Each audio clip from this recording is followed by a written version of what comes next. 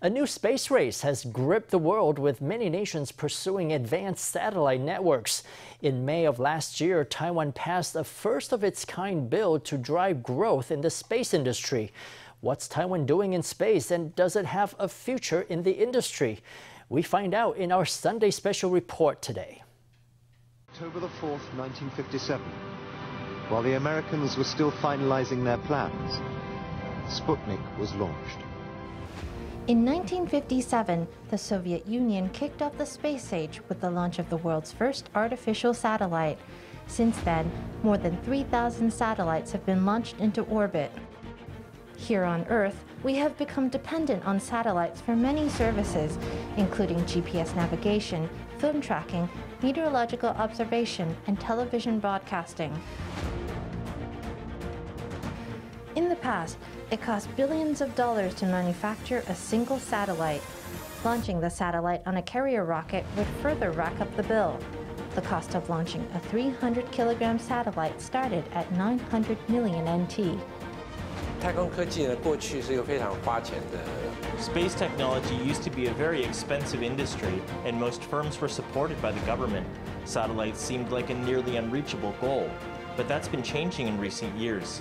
The first factor behind this change is the miniaturization of technology.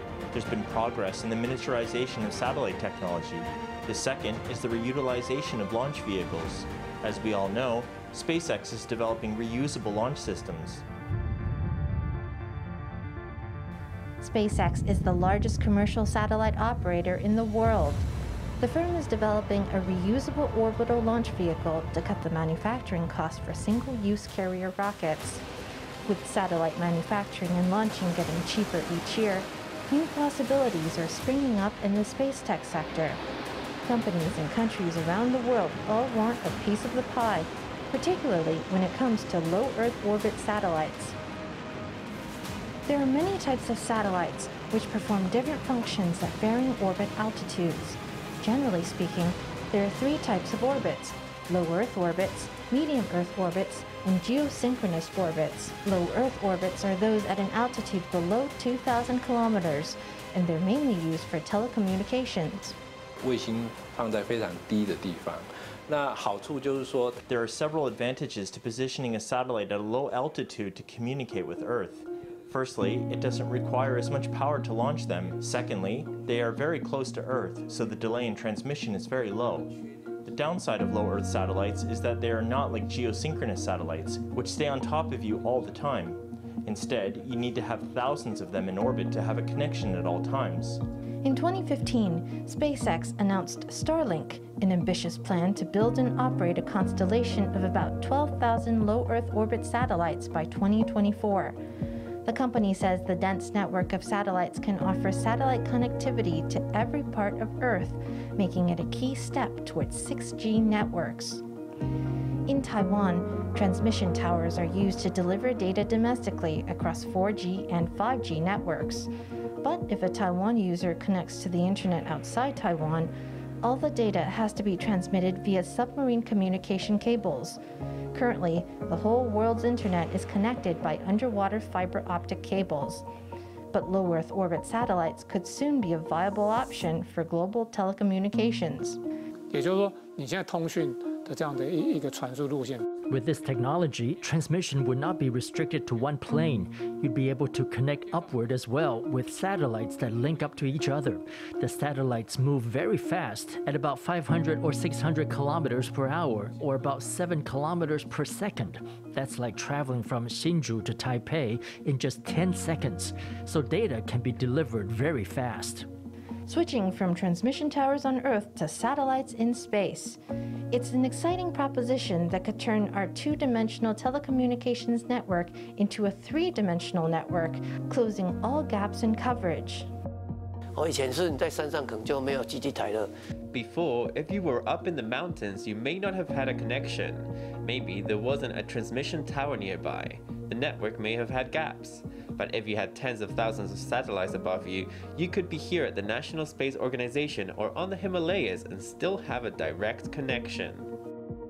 In a future powered by the Internet of Things, we might rely on self-driving cars and airplanes, which will need a low-Earth satellite connection at all times. According to U.S. financial services company Morgan Stanley, the global space industry could surpass 28 trillion NT in revenue by 2040. In 2021, President Tsai Ing-wen said that Taiwan should secure a strategic position in the sector. 目前世界各国都积极地进军太空。 At present, countries around the world are proactively making efforts to establish themselves in space. And in the coming 10 years, we expect to see the launch of tens of thousands of low Earth orbit satellites. It is time that we start proactively working on our space program. 这是中控中心，就是地面的操作中心。 Located in Hsinchu Science Park, Taiwan's National Space Organization has been in operation for 30 years. It's the only agency in Taiwan specializing in space tech. Taiwan launched its first satellite in 1999. 3, 2, 1. In 2017, the National Space Organization launched its first domestically developed satellite, the Formosa 5, from a site in the U.S. The Formosa 5 is an optical remote sensing satellite.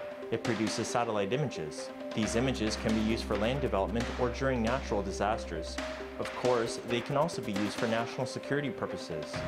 In 2019, Taiwan's Formosa 7 satellite was launched into space in a collaborative venture with the U.S. 这个对台湾的贡献。 This satellite has made huge contributions to Taiwan. It's improved our typhoon and meteorological predictions by 6% to 8%. That's considerable accuracy in the meteorology sector.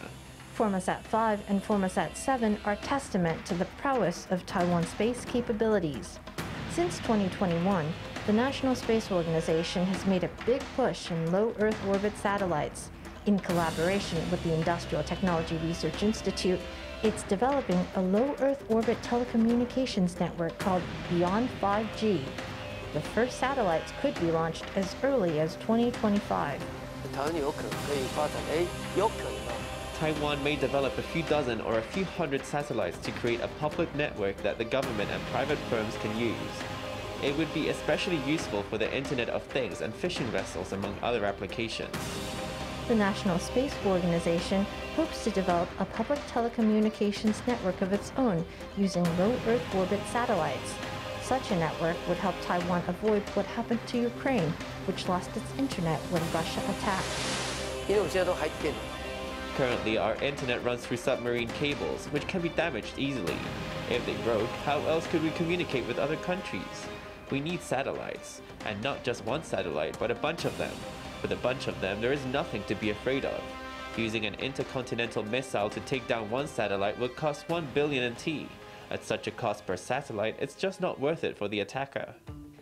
In May 2021, the Legislative Yuan passed Taiwan's first law for the space industry, called the Space Development Act.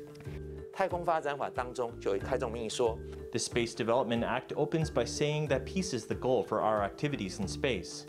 Taiwan is developing this sector so that we can provide services to the whole world and do business together.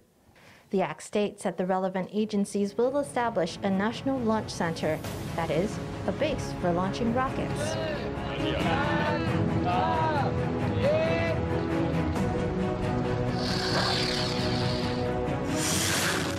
In April 2015, National Yangming Jiaotong University's Advanced Rocket Research Center launched a small rocket from Hsinchu's Xiangshan wetlands. Although Taiwan doesn't yet have a rocket that can push satellites in orbit, several research institutes have launched sounding rockets with success. Rockets that can carry satellites are very distinct. They tend to be quite large because they have to fly high and go into orbit. The controls are not quite the same. Sounding rockets have fins for stability during the flight, and the technology-related costs are lower. They're kind of like fireworks. The Ministry of Science and Technology has established a small launch site in Makaran, a village in Pingdong's Mudan Township. The ministry hopes to one day expand the venue into a world-class launch site. With so many contenders in the modern-day space race, experts say Taiwan should move off the beaten path. 低地球轨道现在 Starlink 已经是最夯的。Regarding the issue of low Earth orbit satellites, there is already a lot of buzz surrounding Starlink, which is operated by a dominant company. So I don't think that Taiwan should take the route of launching low Earth orbit satellites of its own. Manufacturing our own telecommunications satellites network is something that requires industry competitiveness. So I think we should turn our sights to areas where infrastructure is still lacking. 我们不要把它想说我只是要去跟 Starlink 那个计划比。 We don't have to think of it as competing against Starlink. It's more about running a program that creates momentum in Taiwan's space industry, helping it to enter new fields. But already, SpaceX's satellite project wouldn't be possible without Taiwan. Peek inside their satellites, and you'll find plenty of parts made by Taiwanese firms. Today, Taiwan is a key supplier for SpaceX, and it has the potential to make systems of its own to cement its position in the global supply chain.